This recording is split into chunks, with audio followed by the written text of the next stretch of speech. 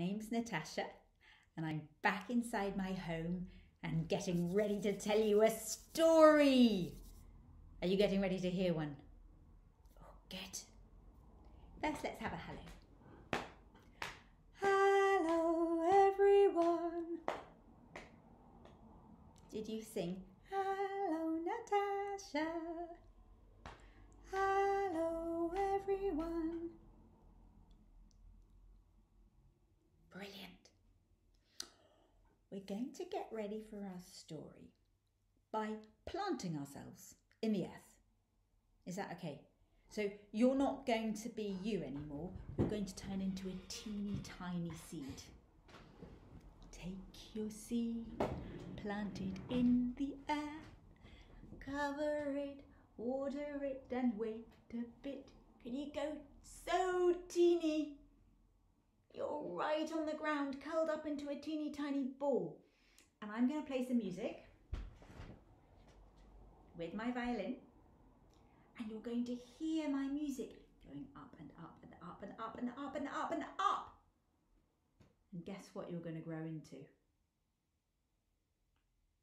Just like that acorn, you are going to grow into a tree. And when we get to the top, you're going to be a really big tree. Trees take ages to grow, don't they? Years. Years and years and years and years and years and years. But we're going to do it fast. And as you're growing, you can think about the kind of tree you'd like to be. Are you going to be a fruit tree? Covered in blossoms right now? Or will you be a magnolia tree with those gorgeous pink and purple flowers that are just coming out now? Or will you be a pine tree? That's the kind of tree we're going to have in the story later, like the ones you get at Christmas time. You could choose. Ready? Oh, I better water the seeds, don't you think? I've got this handy rain stick. What will happen when I turn it over?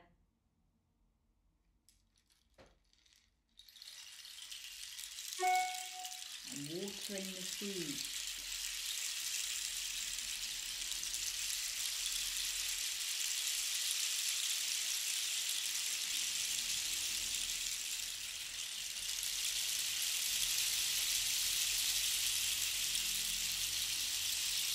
I think it's rain watering the seeds, lasting a long time.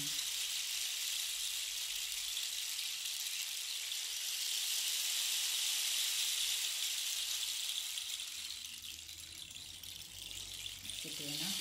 Oh, there's more! My rain stick's really long, isn't it? And then I'm going to look for my, oh, bit more rain. Last drops.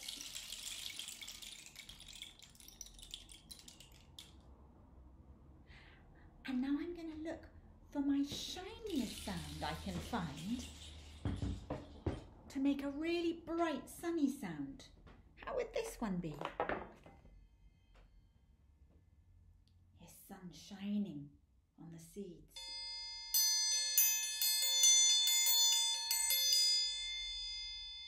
Wow. Have you got any sounds you could use?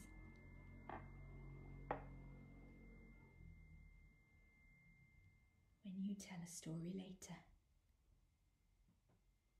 Now,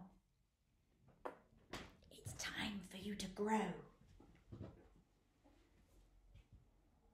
The tiny seeds.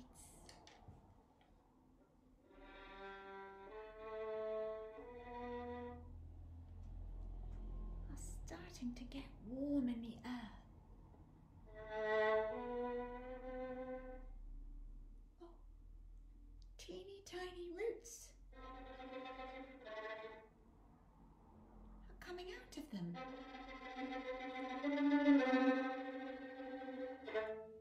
Tickling the soil.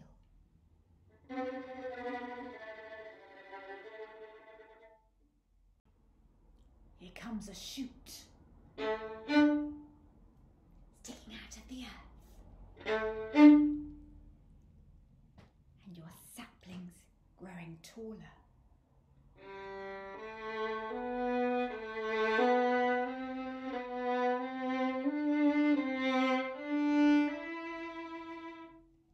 Tendrils are coming off the side and leaves.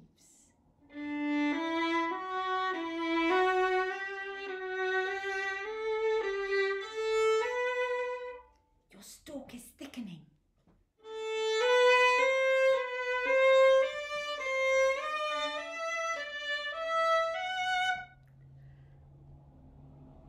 Maybe little twigs are starting to emerge, branches. You're getting really big now.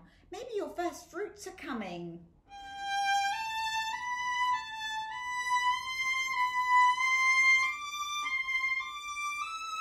Those branches are getting really wide.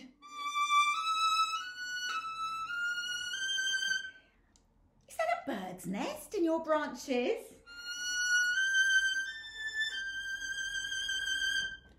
Wow, look at those trees.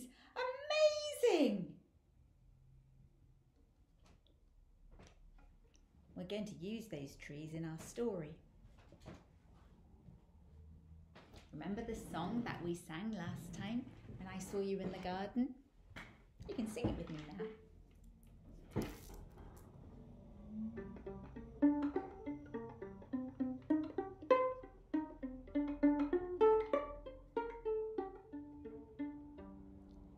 Take a seed planted in the earth, cover it, water it and wait a bit.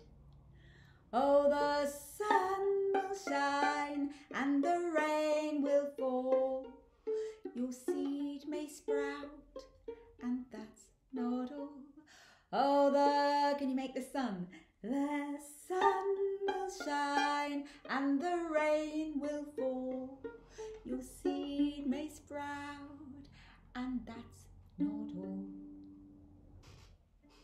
Watch out for a shoot and then a leaf. The roots are still spreading underneath. Oh, the sun will shine and the rain will fall. Your sapling's growing ever so tall. Oh, the sun will shine and the rain will fall. Your sapling's growing ever so tall. It takes hours and days and weeks and months, but what do you know? That stem's now a trunk. Oh, the sun will shine and the rain will fall. Your tree's growing branches, twigs, leaves and all. Oh, the sun will shine and the rain will fall. Your tree's growing branches, twigs, leaves and all. Worms and squirrels, birds and bees, all make their homes in our beautiful trees. Oh, the sun will shine and the rain will fall. Our trees give us shelter and fruits galore. Oh, the sun will shine and the rain will fall. If we didn't have trees, you know, we wouldn't be able to breathe.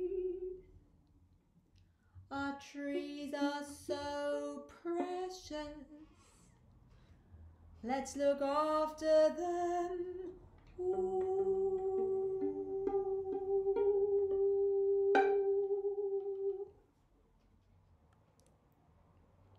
Once upon a time, in a big forest, there was a small cottage. And in that small cottage, there lived an old couple. An old man, who was a woodcutter, and an old woman. Yes, but you going to tell the bit about the annoying needles? Yes, I am. Sorry. In front of the cottage, there was a big old pine tree. Can you show it to me? A pine tree is the kind of tree you get at Christmas time. Instead of having leaves, it has needles. Sharp, green and light. And in the summertime, well, in the autumn, you get pine cones growing from the pine tree. This pine tree had been there for longer than anyone could remember. And the old woman didn't like it. Because I get fed up with sweeping all those pine needles when they drop.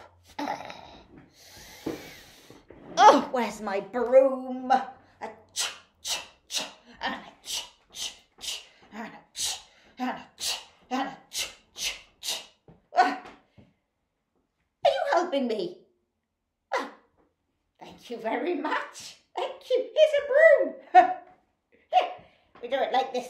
We go a ch, ch, ch, and the other way a ch, ch, ch, and this way again a ch, and a ch, and a ch, ch, ch. Thank you. A ch, ch, ch, and a ch, ch, ch, with a ch, and a ch, and a ch, ch, ch. I've been sweeping all day long. I'm tired of singing this sweeping song.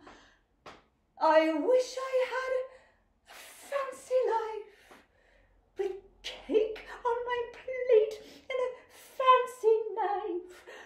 My broom would grow wings and I would fly away. But still these needles keep falling down. If I had an axe, I would chop that tree down. Axe? I know somebody who does have an axe, said the woodcutter's wife.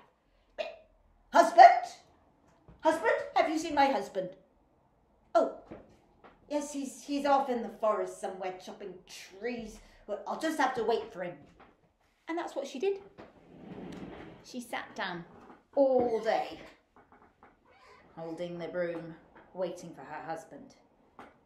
And when he got back from the forest, tired and hungry, she said, Husband, I've had a wonderful thing, a wonderful idea.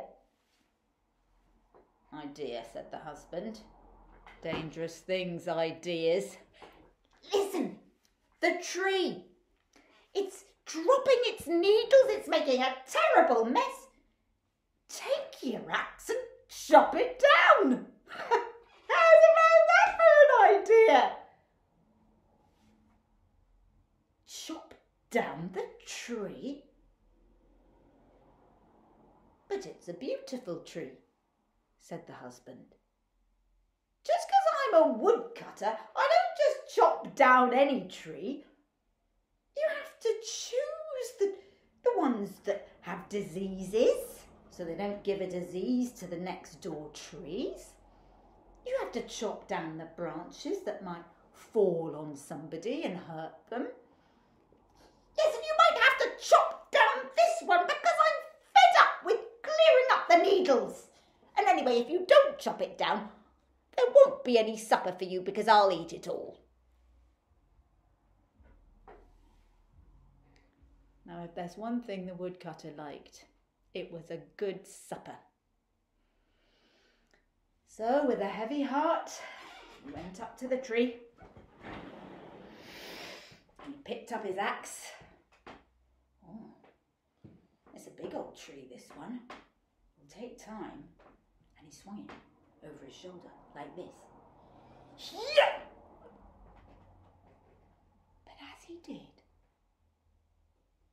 a strange shiver came over the air. Can you be a tree? Can you shiver your branches?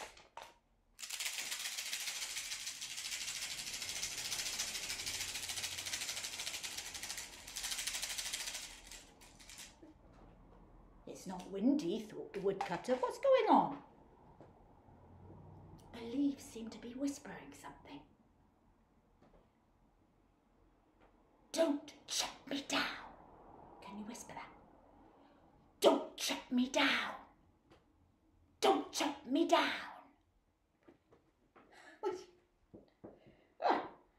Forgive my ears are clean tonight, thought the woodcutter. Right, come on. Let's get this over and done with.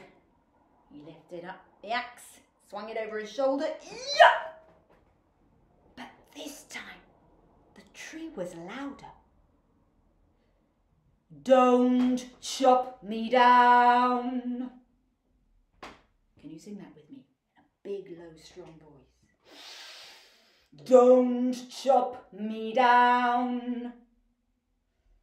300 years I've been around. Let's sing that together. Don't chop me down. 300 years I've been around. I know you're an old tree, thought the woodcutter, but I really want my supper. And he swung the axe again. And anyway, my wife, she says I've got... Your wife says chop down the silly old tree. Do you know how many creatures are living in me? Don't chop me down. What kind of creatures were living in the old tree? The woodcutter had a look. Just then, the squirrel scampered up the bark and nestled between the branches, hidden away by the needles.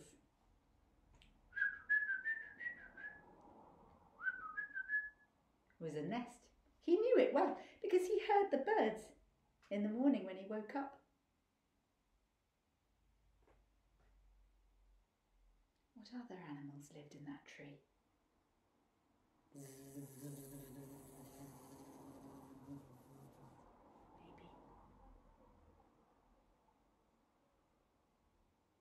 What about between the roots? Along the branches?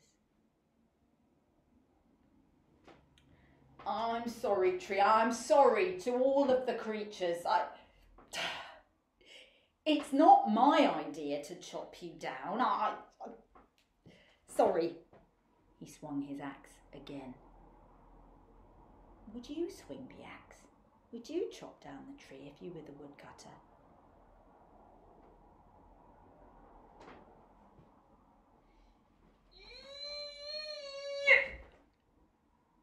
But again, he stopped his axe in midair. It seemed to stop by itself. And the tree sang. If you don't chop me down, I'll give you 3 wishes. Huh? Sing it with me. If you don't chop me down, I'll give you 3 wishes. Did you say wishes? What? Wishes. My wife likes to wish. She's always... My wife?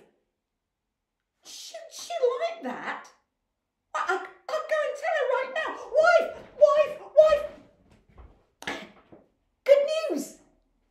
Did you chop the tree down?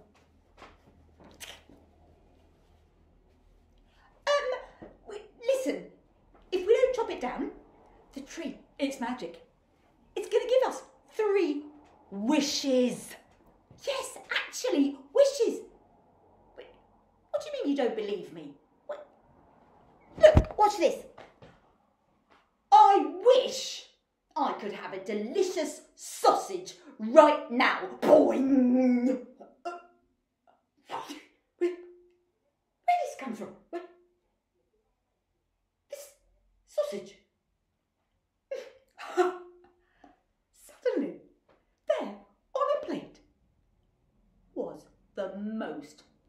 delicious sausage the woodcutter had ever smelled. Oh, get a load of this. Oh, fantastic. Oh, come on, let's eat it. But his wife wasn't smiling. His wife wasn't sniffing the sausage and getting all dribbly. You had a wish, she said, and you wasted it on a sausage. Oh, I wish that sausage would jump up and stick itself on the end of your nose, boing. She wished it. Of course, that's exactly what the sausage did. Oh, I've got a sausage on the end of my nose, said the woodcutter. I'll just,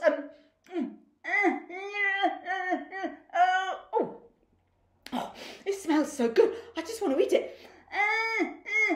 But he couldn't reach it. Oh, can you just pull it off? Can you just eat? Ooh. I'll pull it off for you. You're hurting me. Ow, ow, ow, ow, ow, ow, ow, ow, ow, ow. And she chased him all around the kitchen, pulling him by the nose. Ow, ow, ow, ow, ow, ow, ow. And they pulled, and they pulled, and they pulled, and they pulled, and they pulled until they both fell over. Into a heap.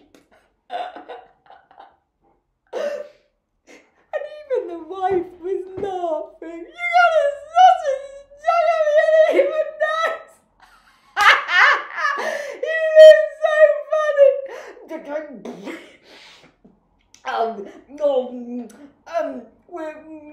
Will you love me now I'm sausage nose? Sausage nose! And then they looked at each other. And they knew there was only one thing left to wish. They held hands. And they said, we wish the sausage would come off the end of the nose and fall onto the plate so we could eat it for our supper. Boing! And that's exactly what the sausage did. And you probably know, but the woodcutter and woodcutter's wife had the most delicious sausage for their supper. We tasted it. That's fantastic. Got any ketchup? Oh, thanks.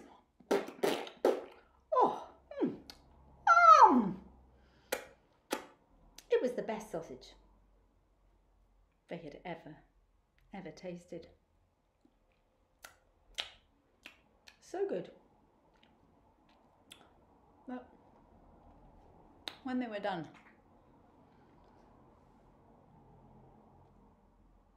the tree somehow looked more beautiful. And you know, the woodcutter's wife stopped being so fussy about the needles. She got on with planting some vegetables, and in the summer she collected the pine cones. Guess what she found inside them? Pine nuts.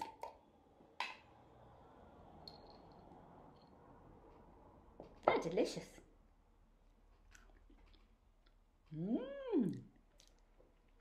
And they would guzzle them by a lovely wood fire and sometimes make them into cakes and biscuits. And that, my friends, was the end of the story. By the way, you'll know the old couple, because if ever you come across a cottage in the middle of the forest with a lovely hammock spread between two branches, you'll know that belongs to the woodcutter and his wife. Bye-bye. Good listening.